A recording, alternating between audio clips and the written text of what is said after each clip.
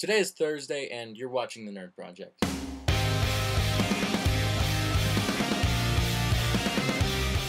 So, as it's been mentioned this week, we, the Nerd Project, celebrated a little secret Santa gift-giving exchange.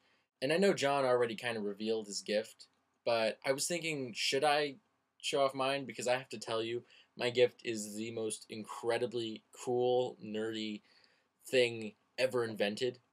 But the thing about the Nerd Project Secret Santa is it ended up not being so secret after all. Not anyone's fault, per se. It just kind of happened. Anyways, I don't know if you guys want me to show off what I got this week, but I do have to say that to the person who got it for me, Icky, I really love it a lot. Allie, I remember for NaNoWriMo, you were writing a book, and you said you finished it in your last video, and I never really got to read it, so I think you should send it to me, or at least make it public somehow so I can steal it and publish it as my own work. A clarification, you got a ukulele? For those of you who don't know, ukulele is a smaller, wimpier version of guitar. John, that was really cool, seeing you vlog from outside for the first time. I don't know why. Maybe it's the camera, or maybe it's just where you live. This with like the snow and like the sunrise, you had some really epic scenery going on, and probably the most epic video to date.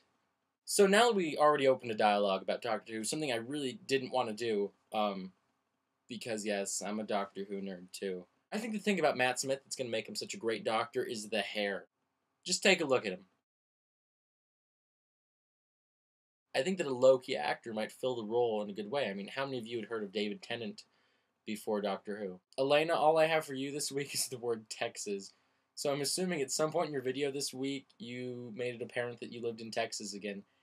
And that got me excited for some reason. Because not a lot of people live in Texas.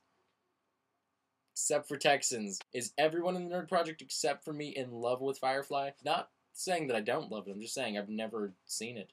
So I probably would love it. Anyways, I hope you guys all have a happy Thursday, and Icky, I will see you mañana.